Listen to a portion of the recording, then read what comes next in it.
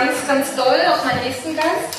Krauthausen habe ich eben schon angekündigt und ich möchte mal sagen, ich freue mich wirklich über jeden, der mir hier oder uns auch die Zeit schenkt, weil das ist ja eigentlich das größte Gut, was wir jetzt so inzwischen haben. Aufmerksamkeit und Zeit, und du hast dich entschlossen, von Berlin hierher zu fahren. Vielen Dank. Erstmal dafür.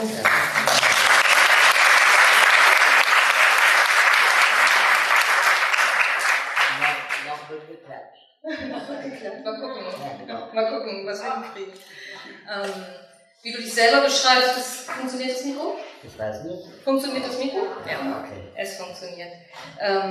Du beschreibst dich ja selbst als jemand mit viel Tatendrang und hast das aber auch schon bewiesen, bist sozialer Aktivist, Autor, Speaker, Kommunikationsexperte, wenn ich das mal so zusammenfassen darf, und vor allen Dingen auch Gründer und Vorsitzender der Sozialhelden, die ja das Motto haben, einfach mal machen. Und was macht ihr denn eigentlich im Kern erstmal? Was ist eure Vision? Also die Sozialhelden sind ein gemeinnütziger Verein. Den habe ich damals mehr oder weniger aus Versehen mit meinem Cousin gegründet. Wir hatten uns damals gesagt, ich würde mal sagen, wir sind jetzt nicht unbedingt mit dem goldenen Löffel im Mund geboren, aber wir hatten in unseren eigenen Kindheiten jetzt nicht so viele Päckchen vor uns zu tragen.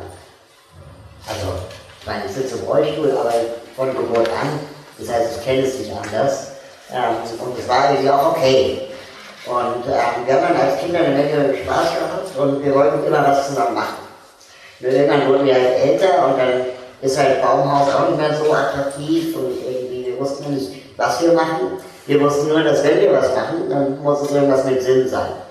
Und nicht wegen Geld oder wegen großem Erfolg oder Ruhm. Und waren wir auf einer Italienreise, da kann ich mich noch erinnern, wir waren also echt total naiv und haben gesagt, okay, wir nennen uns einfach Sozialhelden, ohne zu wissen warum. Und wenn die Internetadresse sozialhelden.de noch frei ist, dann machen wir das. Und wir kamen zurück nach Deutschland, da gab es natürlich überall Internet und so. Und dann geguckt und die Domain war frei. Yeah.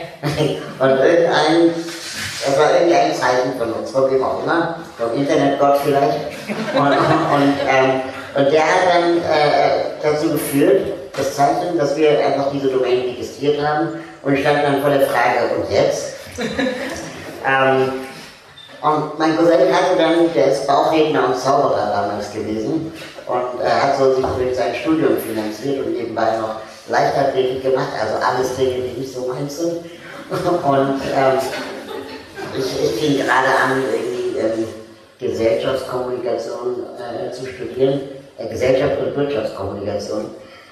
Und wir kamen zu der Erkenntnis, okay, wir machen was Soziales, aber wir werden jetzt garantiert keine Schule bauen. Irgendwo in der dritten Welt, weil wir keine Ahnung haben, wie man Schulen baut. Wir werden auch keine Brunnen bauen irgendwo in der dritten Welt, weil wir auch keine Ahnung von Brunnenbauen haben. Und deswegen haben wir gesagt, gut, dann gucken wir doch mal vor unserer eigenen Haustür. Und da war ich 24 und ich bin gerade dabei gewesen, aus meinem eigenen Elternhaus auszuziehen. Und wie sieht eigentlich ein Mensch mit Behinderung aus seinem Elternhaus aus? Das war jetzt nicht so, dass es irgendwie so einfach war. Meine Mutter hat zwar mir immer gesagt, wenn du 18 bist, ziehst du aus. So, das ist die Ansage. Die Wahrheit war dann am Ende, dass ich 24 war und sie auszog. Weil die Wohnung nämlich rollstuhlgerecht war. Und genau dieser Übergang zwischen, dass sie auszog und ich dann eben in dieser Wohnung alleine war, musste irgendwie gestaltet werden mit sogenannten Zidis, die es damals noch gab. Heute heißt der Bufti, glaube ich. Genau, und damals hieß der Zidi, das war dann praktisch die Alternative zur Wehrpflicht bei der Bundeswehr. Und ich hatte die damals größtenteils aus meinem Freundeskreis rekrutiert, das war ja irgendwie schön, weil es waren meine ehemaligen Klassenkameraden, zur Schulzeit kommen wir vielleicht noch. Mhm. Und ich versuche die Geschichte gerade echt zu kürzen, aber ich rede einfach. Lange Rede, kurzer Sinn. Meine Zivis-Freunde gingen aus. Und die Sozialstation, die sie beschäftigte, sagte dann irgendwann, Herr Krauthausen, finden Sie jemanden oder wir schicken Ihnen jemanden. Und das fühlte sich an wie eine Aufforderung. Auch wie eine Drohung. Auch wie eine Drohung irgendwie, und ich wollte ja dann noch irgendwie Einfluss drauf nehmen. Und dann habe ich in der ganzen Straße, wo ich wohnte, Plakate an die Wand gehangen, also ausgedruckt halt, wo drauf stand, die Suche nach dem Super-Zivi. So als Persiflage auf Deutschland sucht den Superstar. 2004 hat Alexander Klaas damals gerade gewonnen bei RTL. Der macht jetzt, glaube ich, Musical oder so. Also ist echt der Superstar geworden. Und es hat sich niemand gemeldet auf meine Plakate. Und lange Rede, kurzer Sinn, eines Tages habe ich in voller Verzweiflung dieses PDF-Dokument mit dem Logo, auf das ich mich so verliebt hatte, weil es eine Persiflage auf Deutschland sucht den Superstar war, an alle meine Freunde geschickt. Also im Prinzip so ähnlich, ne, mit dieser E-Mail. An alle Freunde, die ich kannte. Und einer davon arbeitete beim Jugendsender in Berlin-Brandenburg, Radio Fritz. Das ist, glaube ich, das Pendant zu Bremen 4. Mhm. Und der kannte irgendwie den Chefredakteur ganz gut. Und der meinte, ey, lass mal das im Radio casten. Ich fand es cool, mal was anderes zu machen als RTL. Und den anderen Dreh zu machen. Und dann haben wir eine Woche lang ein CD für mich gecastet. Und ich habe am Ende eine Auswahl von 150 gehabt. Was waren denn so die Kriterien? Ganz witzig, also bei Radio kann man das ja irgendwie nicht so, sagen wir mal, persönlich machen. Es muss ja auch akustisch funktionieren. Und dann sollten sie irgendwie Behindertenwitze erzählen. Oder, waren die gut vorbereitet? Ja, das musste spontan gehen. Ja, eben. Jeder von uns hat doch irgendeinen Behindertenwitz, ne? Ich glaube, ich habe keinen. Wir trauen uns halt nicht zuzugeben, dass wir einen kennen. Ich vergesse alle Witze. Ja, jedenfalls kam man halt auch nicht weiter natürlich. Ne? Es gab ja Recalls und so. Und dann gab es aber auch so Situationen wie, stell dir vor, Raul begegnet einer schönen Frau und würde jetzt sie gerne daten. Wie reagierst du als Ziel? Ja, das ist ja auch eine witzige Aufgabenstellung. Und in Wirklichkeit habe ich die dann aber jeden Nachmittag zum Kaffee getroffen und einfach interviewt. Aber fürs Radio hat es funktioniert. Okay. Und der Gewinner ist auch wirklich mein Ziel geworden. Heißt besser als jeder Soldat hätte heißen können, nämlich Dennis Jackson.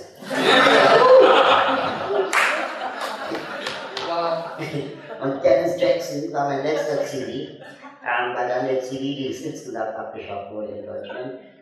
Aber das war die Geburtsstunde der Sozialhelden, weil wir nämlich gesagt haben, hey, kann man nicht soziales Handeln anders denken? Nicht mit schlechtem Gewissen, nicht mit Mitleid oder mit erhobenem Zeigefinger, sondern einfach auch mal sagen so, hey, da draußen werden Plastikmenschen gecastet, können wir nicht irgendwie auch mal was Sinnvolles daraus machen?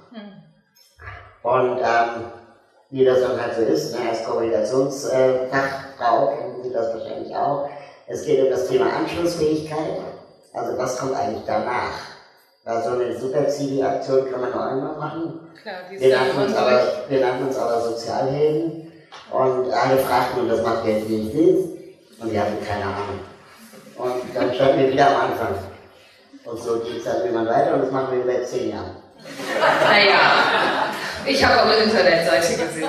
Auf jeden Fall war, glaube ich, eins der größeren ersten Projekte ja das realmap.org. Und was ist das genau und an wen richtet sich das eigentlich? Also es gab dazwischen noch ein Projekt, wo wir in Supermärkten es den Supermarktkunden ermöglicht haben oder bis heute ermöglichen, ihren Pfandbon zu spenden. Ja? Also die Leute geben ihr Lehrgut ab, kriegen diesen Scheißzettel und der nervt uns ja alle. Ne? Und wir dachten, warum kann ich ihn da nicht, wo ich ihn bekomme, auch gleich wieder spenden? Die 25 Cent tun ja keinen weh. Und sind jetzt in über 400 Supermärkten in Deutschland damit vertreten. Und ich fand es total geil, mal etwas zu machen, das nichts mit Behinderung zu tun hat.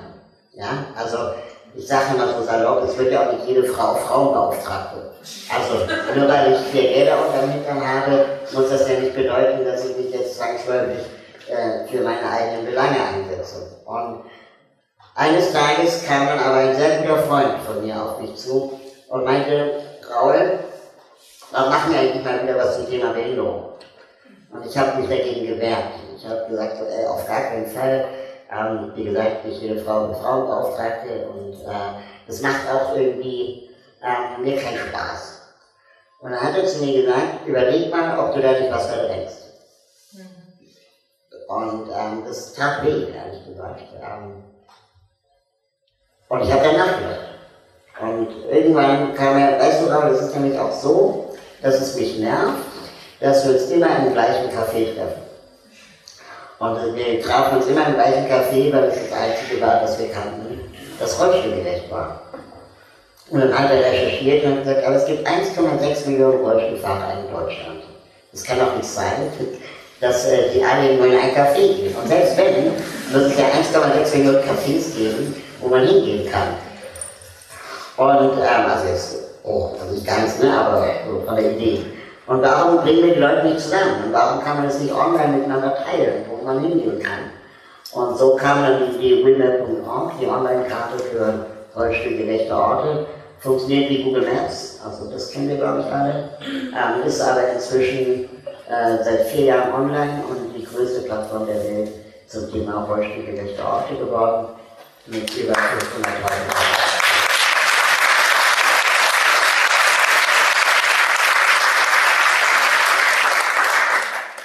500.000 Orte und 50.000 Klicks im Monat, was ich ja schon...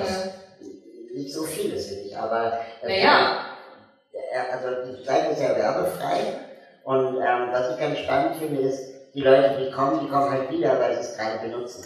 Und nicht, weil Facebook das möchte oder nicht, weil irgendwie die App danach schreit, weil es ein Update gibt oder so, sondern weil sie doch jetzt gerade das Problem haben.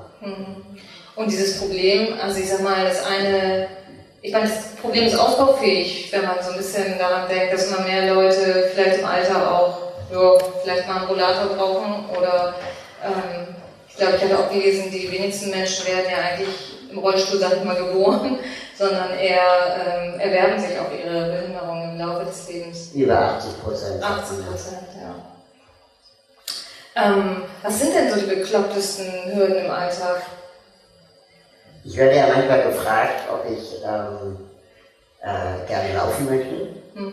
Und ehrlich gesagt, die Leute glauben mir das nicht, wenn ich sage, nö. Ich kann auch verstehen, dass die Leute das nicht glauben, weil wenn sie sich einmal in den Rollstuhl gesetzt haben, sie denken, oh Gott, ist das anstrengend. Und das ist auch anstrengend, das ist gar keine Frage. Aber bevor ich mir wünsche, laufen zu können, wünsche ich mir eigentlich eher keine Treppen oder keine Stufen oder einen Aufzug oder eine Rampe. Und ich glaube, wenn ich es emotional versuche zu vergleichen, was ich mir wünsche, dann ist Laufen genauso wichtig oder unwichtig wie fliegen wollen. Und das ist, also das emotional zu vergleichen für Menschen, die laufen können. Insofern ist es zum Beispiel eine große bekloppte Hürde. Eine andere doofe Hürde ist institutioneller Natur. Also ich bin halt auf Hilfe angewiesen, morgens und abends mindestens. Jetzt gerade in Bremen natürlich mehr. Ich habe meinen Assistenten mitgebracht, Philipp, war schon vorbereitet. Genau, und Philipp ist mein Schatten, das heißt, der begleitet mich jetzt praktisch, bis ich morgen wieder zu Hause bin. Und diese Arbeitskraft, die wird bezahlt vom Sozialamt zum Beispiel. Und das Problem ist, sobald man praktisch auf Sozialhilfe angewiesen ist, soziale Unterstützung, fällt man unter das sogenannte Sozialhilfegesetz. Das bedeutet, ich darf nicht mehr verdienen als den doppelten Hartz-IV-Satz. Und das ist ungefähr 760 €, ich habe es nicht im Kopf ausgerechnet. Und ich darf nicht mehr sparen als 2.600 € insgesamt.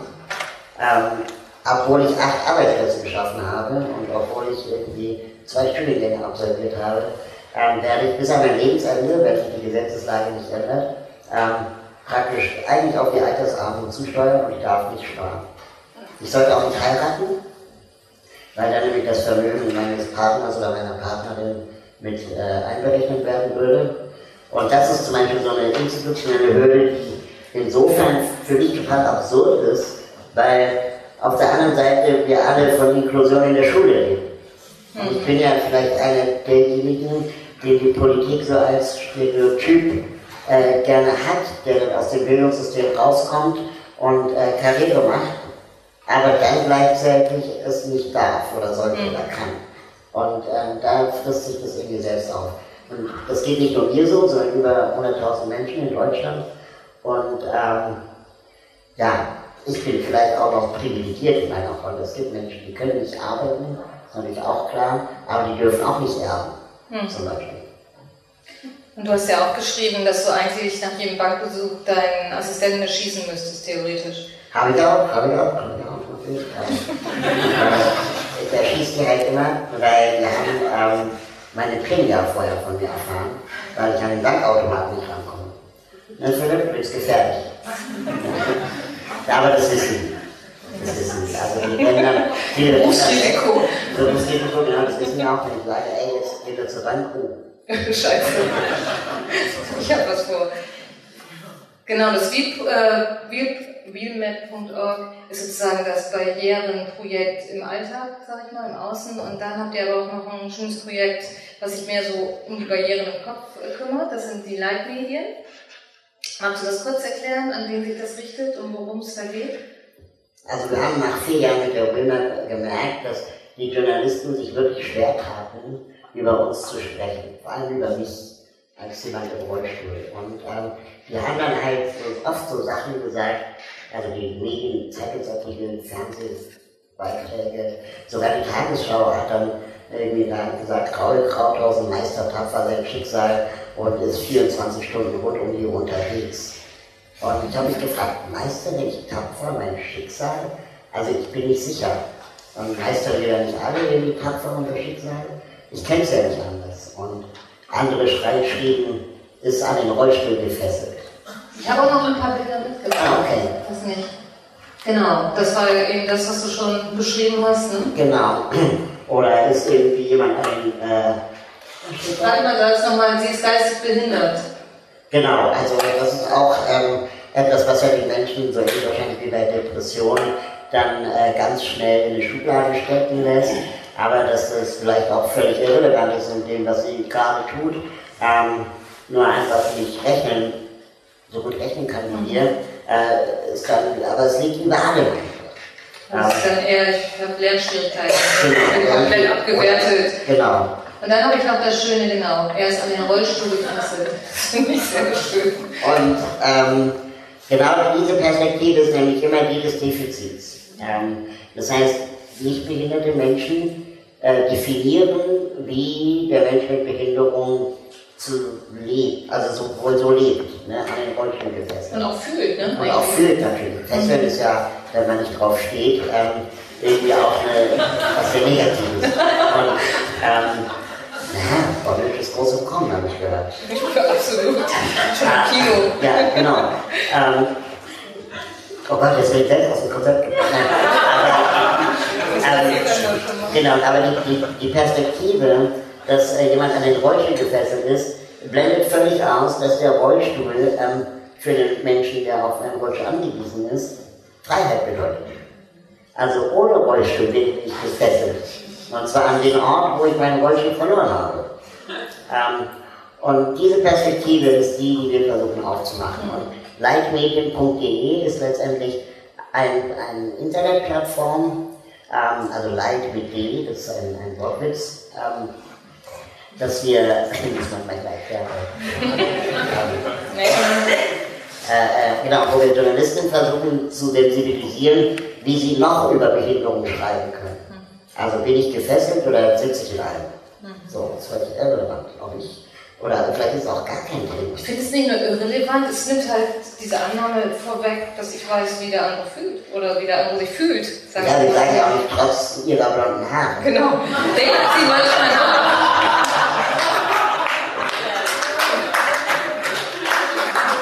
Sehr schön.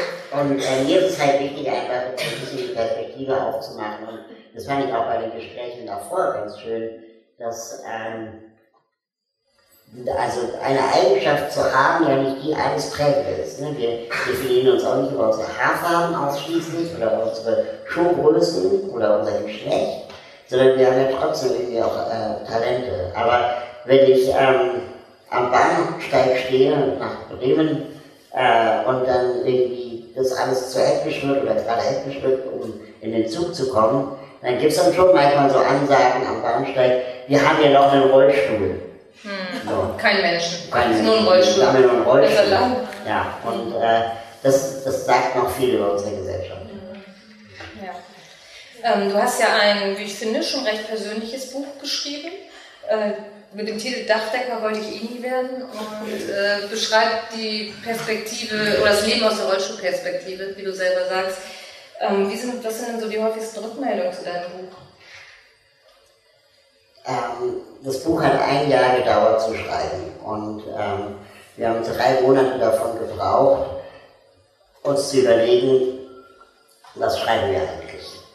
Weil es gibt schon viel Literatur zu dem Thema. Wolfgang Schäuble hatte gerade sein Buch rausgebracht, Samuel Koch hatte gerade sein Buch rausgebracht und wir wussten, also wir in dem Fall Marion Affelt und ich, das ist die Co-Autorin des Buches, wir wussten, okay, wir müssen es irgendwie anders machen. Und was sowohl Wolfgang Schäuble als auch Samuel Koch verbindet, ist, dass sie im Laufe ihres Lebens eine Behinderung erworben haben. Meine Behinderung ist aber von Geburt an. Das heißt, ich kenne es einfach nicht anders. Und gleichzeitig bin ich also auch nicht in irgendeinen plötzlichen Schicksalsschlag gekommen oder so. Und bin einfach damit aufgewachsen. Und ich wollte aber auch keinen Lebensratgeber schreiben. Und das haben einige so ein bisschen in die Richtung aber getan. Und ich wollte einfach schonungslos ehrlich sein. Im Vergleich zu Samuel Koch zum Beispiel bin ich nicht gläubig. Das heißt, ich kann bestimmte Fragen auch nicht mit Gott beantworten. Und sondern habe einfach versucht, in diesen Schmerz auch mal reinzugehen, wie es eigentlich ist, wenn man in bestimmte Situationen einfach einsam ist mit seiner Behinderung. Und so hat sich das Buch entwickelt und was mir sehr viel, um deine Frage zu beantworten, was mir sehr viel bedeutet, ist Feedback von Menschen mit Behinderung, die das auch so sehen, die sich in dem Buch wiederfinden. Das bedeutet mir, tut mir leid, das jetzt sagen zu müssen, manchmal mehr als Feedback von Nichtbehinderten. Weil das ist einfach ein anderer Schmerz. Ich nenne es so Diskriminierungserfahrung, kann man es manchmal nennen. Nur wenn man die selber mal gemacht hat, weiß man, wie es ist. Und das bedeutet mir sehr viel. Ja. Du hast ja auch in dem Buch beschrieben, dass du, oder hast es vorhin auch schon angedeutet, dass du dem Thema Behinderung wirklich auch lange für dich aus dem Weg gegangen bist und einfach dich nicht damit beschäftigen wolltest, so, wenn ich es interpretieren soll, weil du eigentlich als Raul wahrgenommen werden wolltest und nicht als Behinderter. Wie war das, oder wann hast du dir als Kind, wann wurde dir das erste Mal klar, dass du doch so eine Sonderrolle eigentlich einnimmst? Ich finde es auch ganz spannend mit den 2 Vorgeschichten, die wir gehabt haben. Da gab es auch so einen Moment des Nicht-Wahrhaben wollen in beiden Geschichten und auch des Verdrängens und des Versuchen, sich zu assimilieren.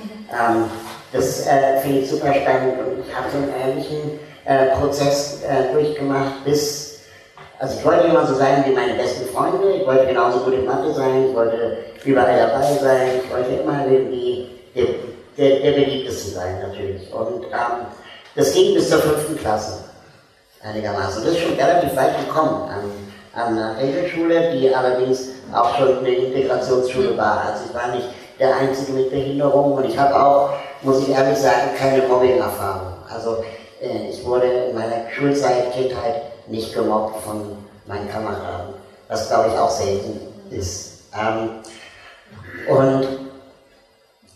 in der 5. Klasse gab es einfach diese Situation, dass der Sportunterricht plötzlich leistungsdifferenziert wurde. Es waren dann nicht mehr Rollbretter und Stoffbälle unterwegs, sondern plötzlich ging es um Zeiten und Punkte. Und ich merkte, dass ich nicht mehr überall dabei sein kann. Ich war immer öfter auf der Bank, ich war immer öfter in so einem Nebenraum und habe mit einer Lehrerin die Krankengymnastik gemacht. Und das Wort Krankengymnastik hat mich schon so fertig gemacht, weil ich mich nicht krank fühlte und weil Gymnastik eigentlich die älteren Menschen im Fernsehen gemacht haben. Und ich war irgendwie nicht beides. Und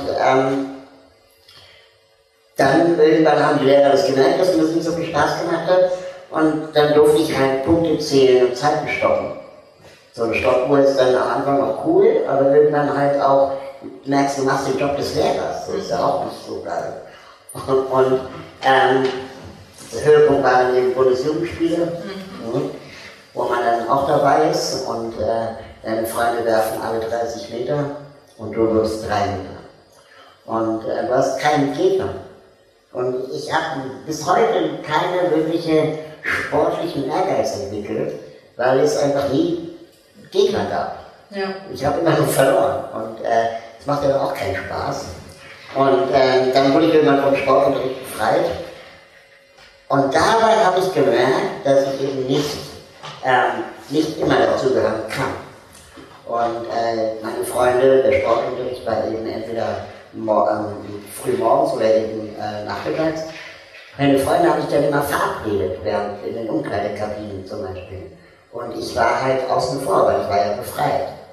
Und so entwickelte sich das dann nach und nach, dass ich nicht mehr überall dabei war. Dann kamen die ersten Kuschelpartys und das war immer noch kein Mobbing und auch immer noch keine der Raul ist doof Nummer, sondern es war einfach, die hatten selbst keine Idee davon, wie das gehen kann. Und es gab auch kein Konzept. Und manchmal habe ich mich selbst eingeladen, was auch irgendwie merkwürdig war und sich auch nicht gut anfühlte, obwohl es dann okay war, wenn ich vor Ort war. Aber ich merkte, dass ich immer mehr alleine war, auch wenn ich nicht alleine war. Und was waren so deine Strategien, diese Sonderrolle sozusagen loszuwerden? Also schon ziemlich klischeehaft. Ich habe mich ja mit Computern beschäftigt. Hatte dann irgendwie Nachbarkinder, mit denen ich dann irgendwie Counter-Strike gezockt habe und irgendwie so viel Zeit am Computer verbracht habe. Und dann ab Schulwechsel, so in Berlin wechselt man ja erst nach der 6. Klasse die Schule, wurde es besser. Dann gab es ein neues Klassenkonsortium oder Klassenzusammenstellung. Und das war einfach alles aufregend und auch anstrengender, muss ich ehrlich sagen. Ich habe mehr gelernt, es war eine Ganztagsschule, es gab weniger Zeit einfach, um sich einsam zu fühlen. Und das Witzige ist, dass ich gleichzeitig ja auch so eine Bürde hatte, die jetzt auch nicht schlimm war, aber die Leute dachten immer, ich bin unglaublich schlau. Ja? Weil so nach dem Motto, was man nicht in den Beinen hat, hat man halt im Kopf. Das war fies, weil, aber du bist doch auch nicht. Ja, aber ich hatte halt immer 3 in der Schule. Und dann warst du auch faul? Ja, genau. Und ich hatte halt immer 3 in der Schule und das ist dann auch so eine Bürde, wenn alle dich dann irgendwie in die Leistungskurse stecken und bist dann im obersten Mathekurs und du schreibst 5 ohne Ende und du hast diese Lehrerin und du lässt dich nicht runter, also den Kurs dann runter, weil sie sagt so, du kannst das doch. Aber das war echt schlimm. Und die letzten 5 Jahre nach der Schule, die waren, da habe ich auch eigentlich nur durchgebissen. Es war nicht mehr des Lernens wegen, sondern eigentlich nur, um es zu beenden und um mit meinen Freunden zu sein. Ich wollte mal ganz kurz zurück, was wolltest du denn eigentlich als Kind werden? Als Kind wollte ich Pilot werden.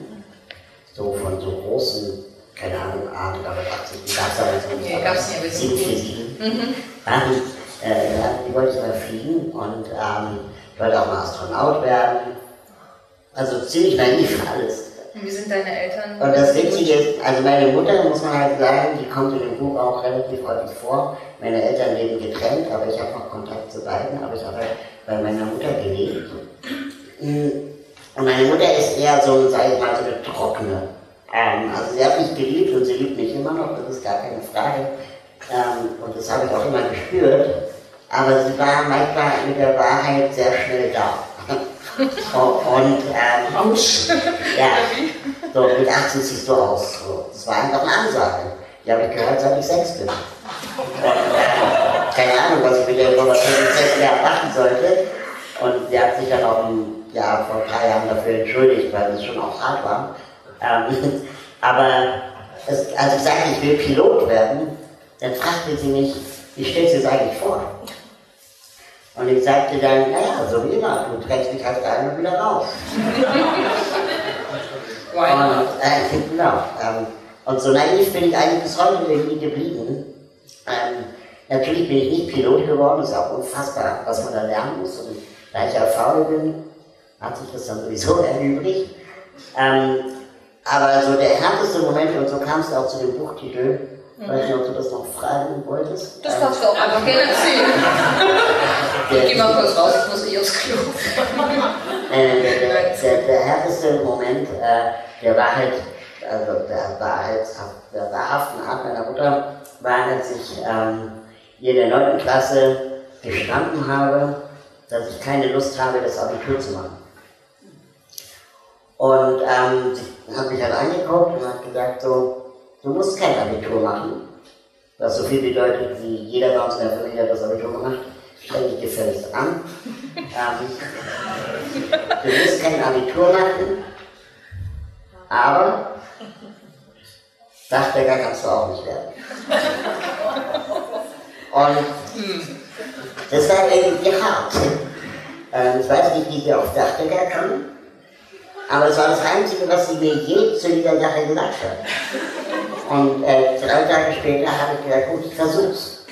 Und habe mein Abitur mit 2,9 geschafft. Wow.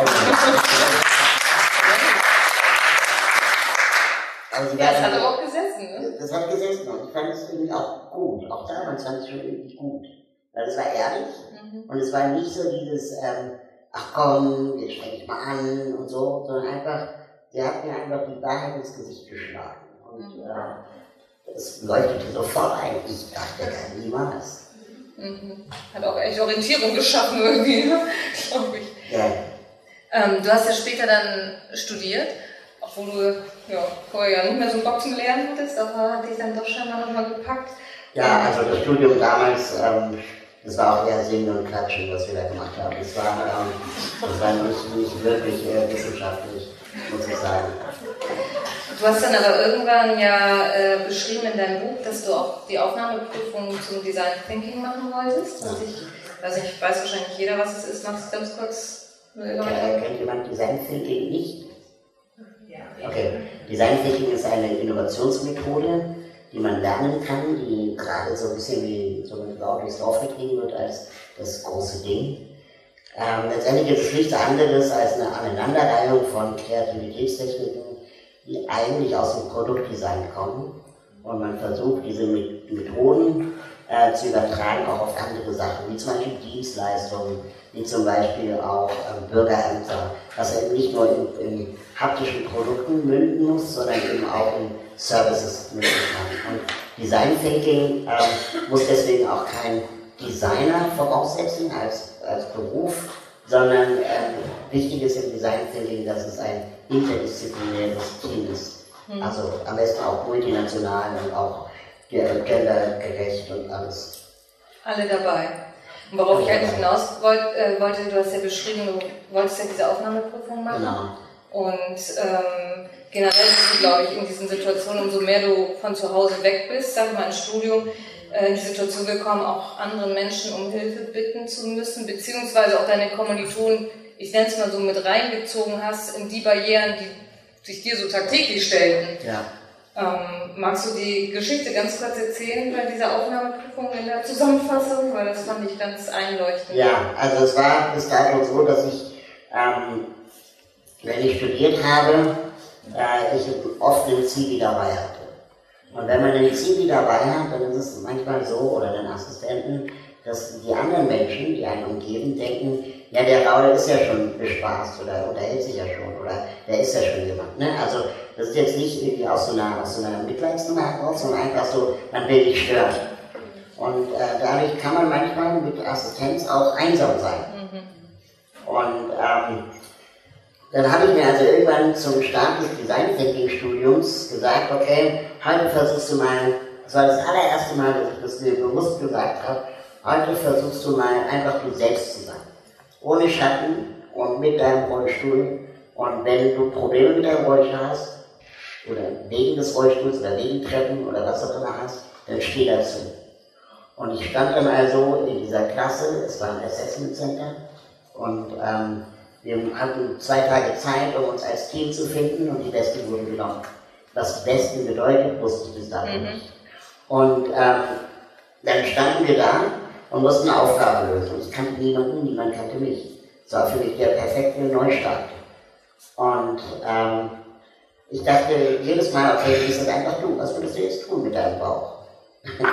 Und dann stand mir also eines Tages vor der Herausforderung, in Berlin Geschäfte zu besuchen. Und wir kamen aber wegen meines Rollstuhls nicht überall rein. Und die Zeit wurde knapp, weil wir mussten bis Nachmittags zurück sein. Und ich merkte, dass das Team, mit dem ich unterwegs war, die ich nicht kannte, immer unruhiger wurde. Und ich dann irgendwann so, wie soll ich mal sagen, so in Angst war, dass wegen mir jetzt bestimmte Sachen, das ganze Team vielleicht auch mitreißt und bestimmte Sachen nicht mehr wir schaffen. Und ich habe dann angeboten, okay Leute, geht ohne mich weiter, ich fahre zurück. Und dann sagte das Team plötzlich auf gar keinen Fall. Das kommt nicht in Frage, wir sind ein Team, wir müssen das machen. Und irgendwann kam dann einer aus dem Team auf die Idee, von einem Baumarkt um die Ecke eine Rampe zu klauen, um dann in dieses scheiß Geschäft reinzukommen, in das wir rein wollten. Und ich war plötzlich drin, in einem Ort, in den ich nie reingekommen wäre. Aber das hat das Team irgendwie auch zusammengeschmeißt. Und am Ende wurde das komplette Team genommen, wegen der Problemlösung. Und es geht im Design Thinking darum, Probleme zu lösen. Und das wussten die nicht, aber sie sagten, hey, ihr habt wirklich alles gegeben und ihr habt die Informationen geholt, die ihr holen solltet, und es gab eine Herausforderung zu meistern. Die werdet genommen. Also die Geschichte ist auch bunter und schöner, aber... Ich habe sie gelesen, aber ich fand sie so auch jetzt schon ganz eingängig. Also war das so ein Klickmoment zu merken, okay, wenn ich mich mit dem, was einfach da ist, zumute, kann auch für die Gruppe, sag ich mal, Neues entstehen, für alle anderen, die... Ja, das hat dann sowas Erleuchtendes. Nee, so meine ich das gar nicht, sondern einfach mit Behinderung bin ich gut genug. Es geht nicht darum, anderen Menschen irgendwie jetzt was zu geben oder so, sondern einfach zu sagen, du musst nicht immer 120% geben. Es ist auch okay, mal nur 60 zu geben.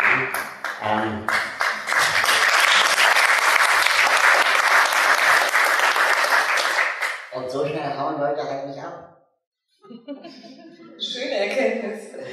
Du bist ja selbst sehr aktiv heute als Redner und auch bekannt für das Thema Inklusion, obwohl du ja auch gesagt hast, du wolltest nie Berufsbehinderter werden.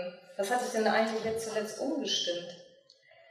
Also, dass ich nie Berufsbehinderter werden wollte, ist spätestens dann, sag ich mal, zum Scheitern verurteilt gewesen, als wir die Uhrland gestartet haben, weil sie einfach so groß wurde und dann immer mehr Leute sich auch für uns interessierten. Wir plötzlich zum Thema Barrierefreiheit reden sollten, Brandschutzvorschriften, Denkmalschutzvorschriften, alles, was das Thema Barrierefreiheit, sagen wir mal, tangiert. Und dann jetzt gerade das große Wort Inklusion, wo wir dann auch gemerkt haben, okay, das Thema wird immer größer, dass ich dann irgendwie da so reingezogen wurde. Davor habe ich eigentlich 4 Jahre in Werbeagenturen gearbeitet und 4 Jahre bei Radio Fritz. Ich bin da irgendwie so reingefallen. Reingerutscht. Aber es macht unglaublich viel Spaß. Also ich finde es schön, so Vorträge zu halten und auch den Leuten einfach mal so eine andere Perspektive mitzugeben und auch zu sagen, dass es nicht immer nur darum geht, Inklusion ist eine gesamtgesellschaftliche Aufgabe. Und es geht nicht immer nur um dich und es geht auch nicht immer nur um die Behinderten, die immerhin 10% der Gesellschaft ausmachen und die am schnellsten wachsende Minderheit in Deutschland sind, sondern es geht einfach um alle, weil wir alle früher oder später eine Behinderung erwerben werden und vielleicht haben wir einfach Vorsprung. Ja, also, das ist Vorsprung. Weil die moderne Sozialwissenschaft sagt auch, dass es nicht darum geht, zu unterscheiden zwischen behindert und nicht behindert, sondern zwischen behindert und zeitweise nicht behindert. Weil es gibt Momente in unserem Leben, wo wir bestimmte Dinge nicht mehr können werden. Wir haben schiebende Kinderwagen und dann hassen wir Aufzugschriften. Ja, wir keine Ahnung, haben einen Unfall, tragen einen Koffer oder werden alt. Und dann werden plötzlich Dinge richtig kacke. Und eine barrierefreie Welt, im baulichen Sinne jetzt zum Beispiel, hat noch keinem Nichtbehinderten geschadet. Oder meiden sie grundsätzlich Aufzüge an Bahnhöfen? Wahrscheinlich nicht.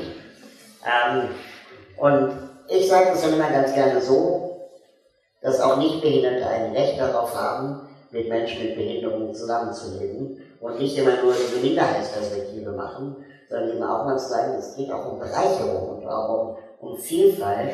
Und ich fand dieses Beispiel mit dem Kind zum Beispiel ganz schön. Ich erlebe das auch total oft, wenn, ich meine, Kinder, ja, von 2 Jahren bis 15 oder so, die sind großartige Menschen. Da kommt ein 3-jähriges Kind auf mich zu und sagt, guck mal Mama, ein Babymann. Und ich finde das super witzig. Also, einfach 2 Wörter miteinander kombiniert. Klein, Baby, Mann, Barbie. Finde ich großartig. Und dann eiern die so um den Rollstuhl rum und die Eltern schämen sich dann. Du bist dann ja, was mache ich jetzt? Und, komm wieder her, Cheyenne oder so. Kurz gemein, Baby. Komm wieder her, da guckt man nicht. Weiter wird das Kind gehauen. Und manchmal wird das Kind bestärkt darin, die Neugier, sagen wir mal, zu befriedigen. Und natürlich muss ich auch das Recht haben zu sagen, ey, geh weg, so, ich will jetzt nicht, ja. Aber meistens nehme ich Babyzeit. Und dann fragen die Kinder und sind neugierig und wollen dann wissen, warum ich im Rollstuhl sitze, warum ich nicht laufen kann. Und das ist alles nicht so einfach, einem 3-Jährigen zu erklären. Aber spätestens nach 10 Minuten ist es egal.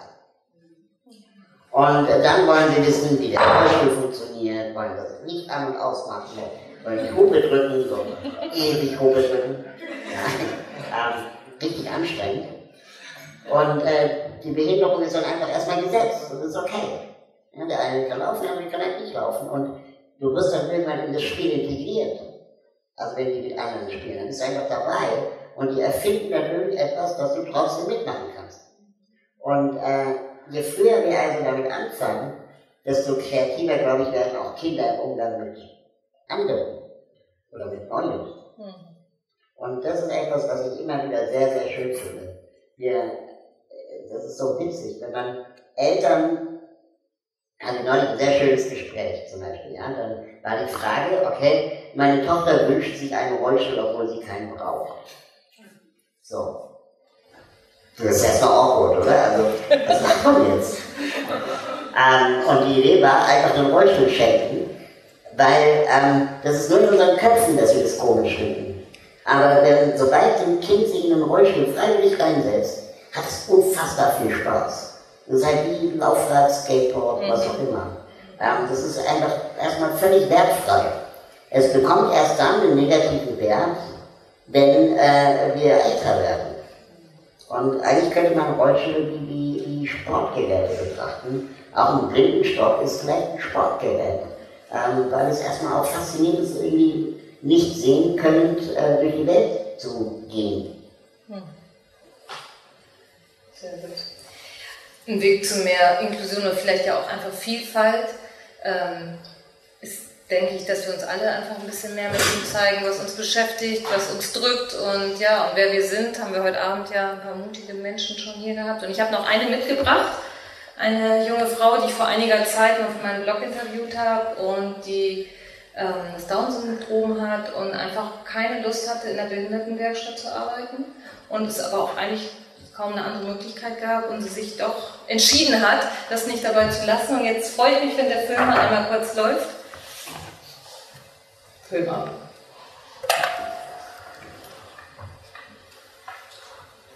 Magst du mir noch mal deinen Namen sagen? Ich heiße Nele, ich bin 22 Jahre alt, ich wohne in Halstedt. Und was lernst du für einen Beruf? Beruf ist Tanzen bei Tantra Bremen. Bevor du auf die Bühne gehst? Ja. Wie fühlst du dich da? Bevor ich ginge, bin ich aufgeregt, aber wenn ich auf der Bühne gehe, bin ich nicht aufgeregt, dann denke ich einfach Applaus. Also, Wie fühlt sich das an, wenn Applaus kommt? Gut. Und findest du auch was da schwierig? Also schwierig? Nö, ist alles einfach für mich. Das heißt, das ist voll dein Ding? Ja. Und so deine Freunde, was haben die so für Wünsche? Meine Freunde sind in den Wirtstätten. Genau, ich nicht. Warum willst du da nicht sein? Also in den Wirtstätten will ich nicht gehen, weil ich gerne Tassenwände programme. Und in den Werkstätten konntest du nicht tanzen? Nein. Was macht man denn so in den Werkstätten? Ja, arbeiten. Also bei Werkstätten ist nur arbeiten mit Schrauben und bla bla bla. Aber da will ich aber nicht hin. Ich will gerne tanzen. Das finde ich super, dass du das so klar weißt. Ja. Und das auch machst. Ja, meine Fragen hast du eigentlich alle beantwortet. Ja. Dankeschön. Dann wird's. Toll.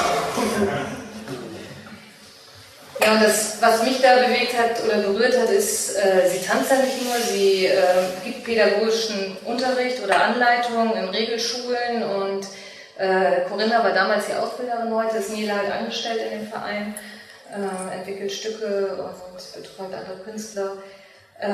Dass die Schüler in den Regelschulen einfach so was sagen wie, boah, Nele, wenn du machen kannst, was du möchtest, dann kann ich das ja vielleicht auch.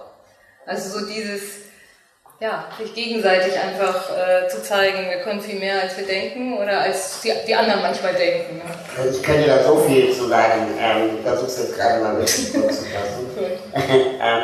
Es ist gerade bei Menschen mit sogenannter geistiger Behinderung, sind wir in Deutschland ganz, ganz schnell dabei, sie beschützen zu wollen. Ja, da wird dann gesagt, naja, wir wollen ja auch nicht überfordern, ist auch vielleicht nicht so gut, wenn die auf eine Regelschule geht, dann merkt die vielleicht, dass sie doch nicht so gut ist wie die anderen und so weiter.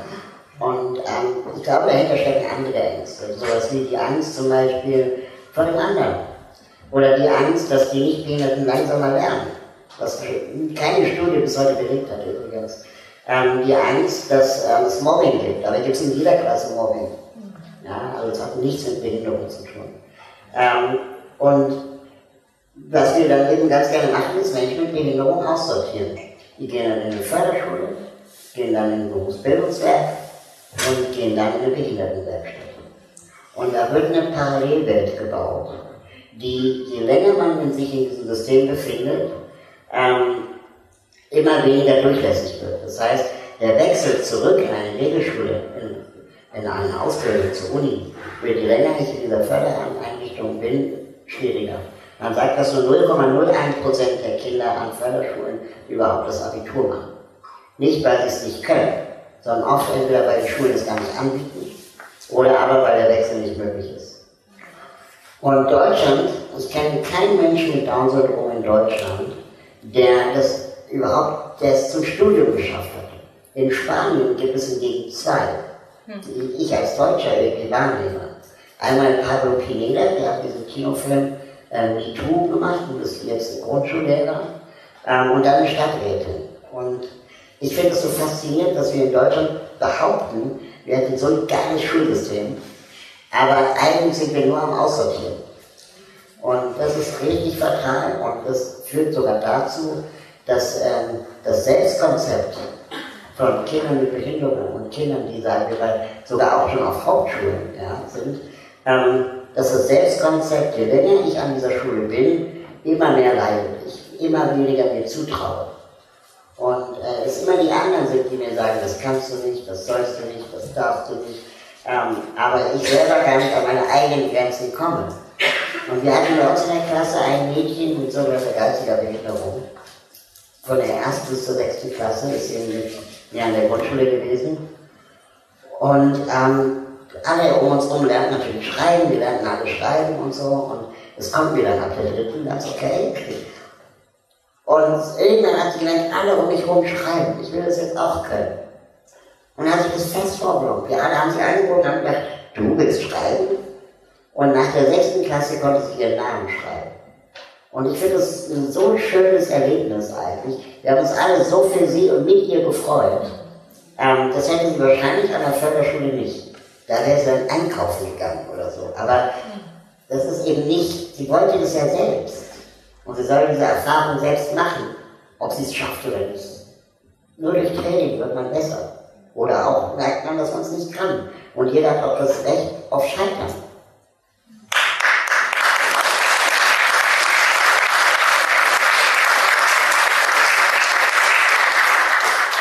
Worauf hast du denn Lust, wenn dich das Thema Inklusion nicht mehr braucht?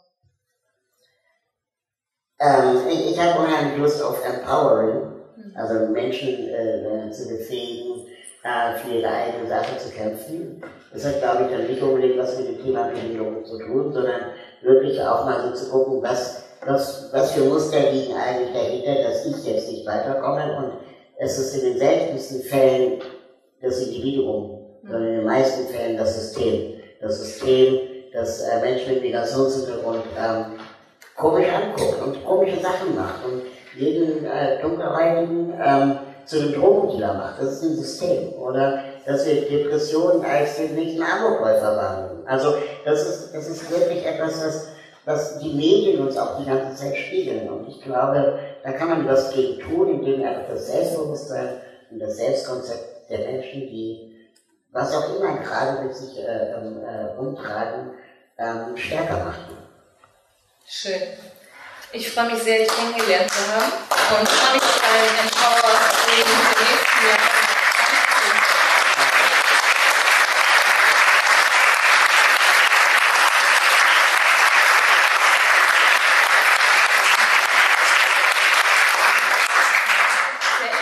Der Andy spielt uns jetzt noch ein Lied, auf was ich mich schon freue. Ich bin gespannt, was jetzt kommt. Er macht das ja spontan. Ich muss immer ein bisschen. Das ist wie so ein Tarot.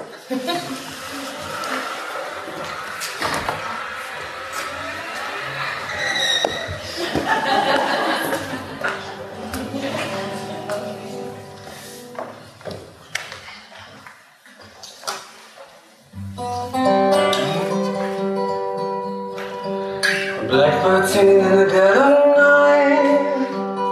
Take his broken wings and learn to fly.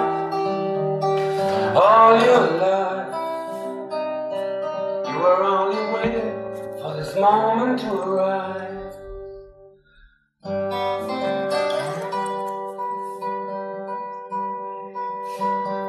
Blackbird singing in the dead of night. Take these sunken eyes and learn to see. All your life, you were only waiting for this moment to be free. Blackbird, fly. Blackbird, fly into the light of the dark black night.